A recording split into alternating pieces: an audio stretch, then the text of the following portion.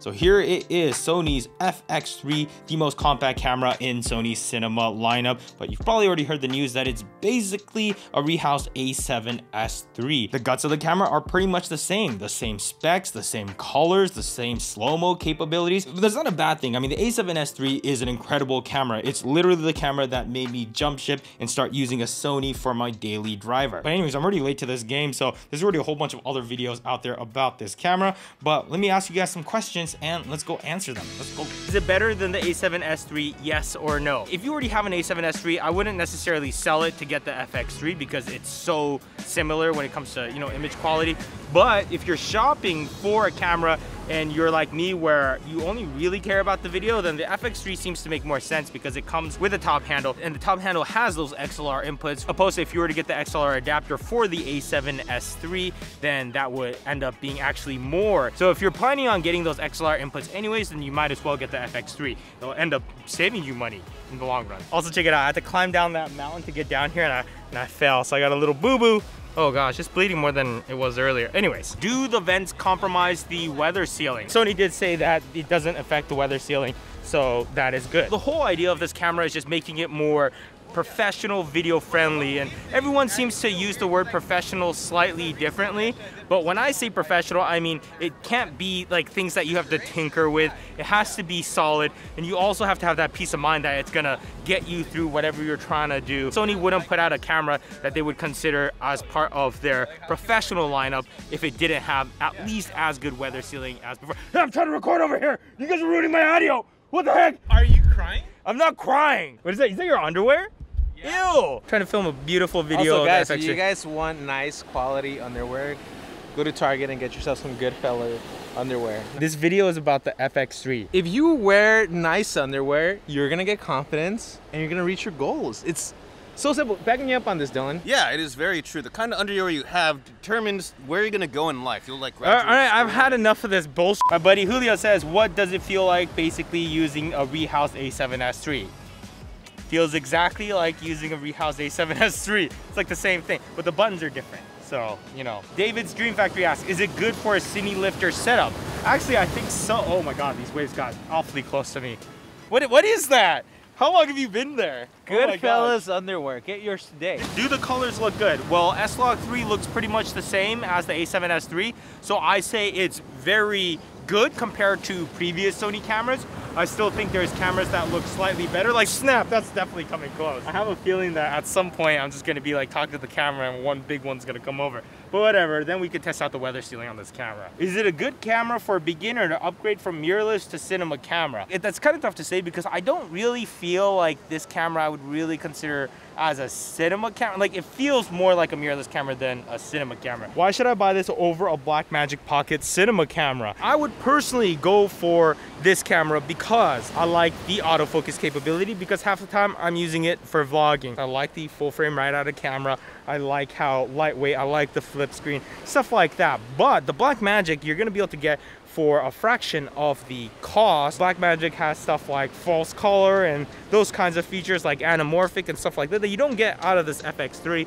But it depends on what you're trying to shoot in your project and your budget. Speaking of Blackmagic, check this out. The 6K Pro is finally here. Built-in ND filters, and one of my favorite features, dual 1/4 inch threads right there on the bottom. Yes, thank you. Having multiple ports down here really make it so that you can get a really good grip on a tripod or a gimbal, or if you're gonna accessorize it and maybe send some rails out, it's gonna make sure that your camera's not shifting around. Anyone that's trying to use a follow focus system, you get everything set up, calibrated, and the camera just slightly shifts, and then all of a sudden you have to remount everything and reset up everything and calibrate. It's such a pain in the ass. Now with the FX3, I think it's cool that they gave us a couple of mounting points throughout the camera, so that may come into play if you're trying to mount a small monitor directly on the body. But really, I just wish they gave us one more slot down there on the bottom. For example, the C70 has a 3/8 inch right there in the middle and 2/4 inches. It's a little bit weird that it's going this way instead of this way like a traditional camera, but still at least it's enough for me to get some sort of plate that I can adapt to it and really get a secure hold without having to wrap the camera with a full-on cage like this.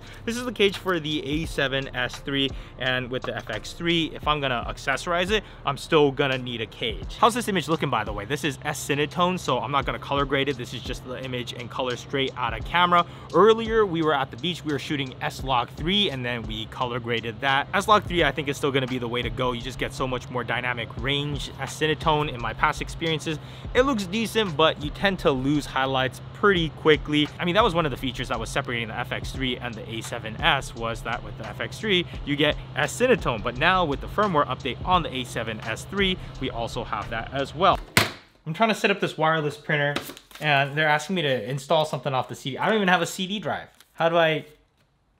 So I asked you guys on Instagram what you thought about this FX3 release. Majority of you said it's the same camera. What the same camera with a higher price. I bought the A7S3 2 months ago. If I had the choice today, I would have gone with the FX3. Same here. It's a slightly different camera for a slightly different user. Ain't nothing to be upset about. It's like Toyota using the same engine in multiple cars. It doesn't make one car better than another. It's all about what you want to drive. It's kind of 50-50. Yeah, I think most of us are pretty much on the same page. Yes! It's working.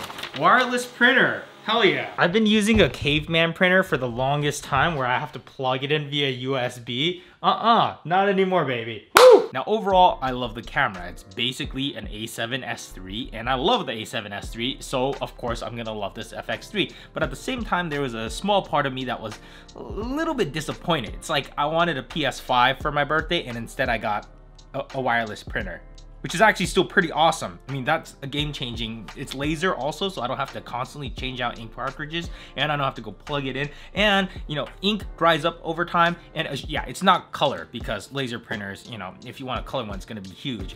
But, you know, it's black and white. But if I'm gonna print out a photo, I'm gonna send it to Costco or something to have someone.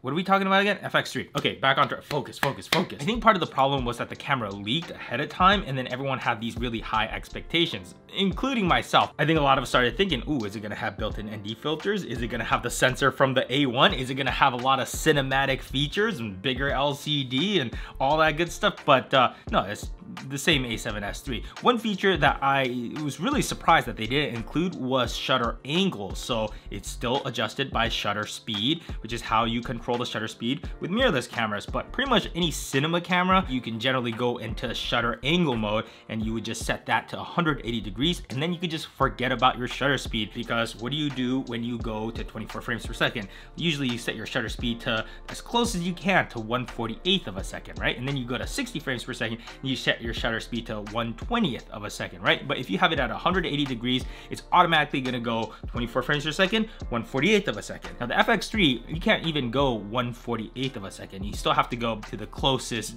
denomination. Did I say that word right? 1/50th of a second, which sure, that's only a 4% difference from 1/48th of a second to 1/50th of a second. But again, if it's a cinema camera, it should at least be able to do 1/48th of a second. I mean, that would be something that would be easy to add in a firmware update. So maybe if enough of us beg for it, maybe they'll add it in. I do also want to circle back on that comment about the Cinelifter. Now, Cinelifter is basically like a FPV drone, but much bigger. So you can mount something like an FX3 on top. And actually, this FX3 would be a perfect Cinelifter camera because one, it's very small and lightweight relatively, but you could also have the FX3 record the gyro data. And that's awesome because usually I'm flying with a GoPro and I actually shoot it completely unstabilized. It's just kind of the raw image right out of camera, but it records that gyro data. So I put it through a software called RealSteady, which will analyze the gyro data and stabilize my footage. And what's great about that process is that I have full control afterwards on how much I want to stabilize it, if I want it super buttery smooth or if I want it to be a little bit more responsive. But with the FX3, sure, you can use the built-in image stabilization, which is pretty decent. It uses the IBIS and also optical image stabilization if your lens supports it, but you could also have the option to just turn off all the stabilization, which stores the gyro data, and you can use the free software Catalyst Browse, which is made by Sony for their cameras, to super stabilize the footage. You still maintain all the control on how much you want it stabilized, and it's pretty fast to process as well. So for Cinelifter, this FX3 would be perfect. Holy crap, a bird just attacked me while I was flying. I thought something malfunctioned because I just repaired this FPV drone. That's why you don't fly FPV around people. Even if you're comfortable with your gear, you could always get attacked by a bird and fall out of control.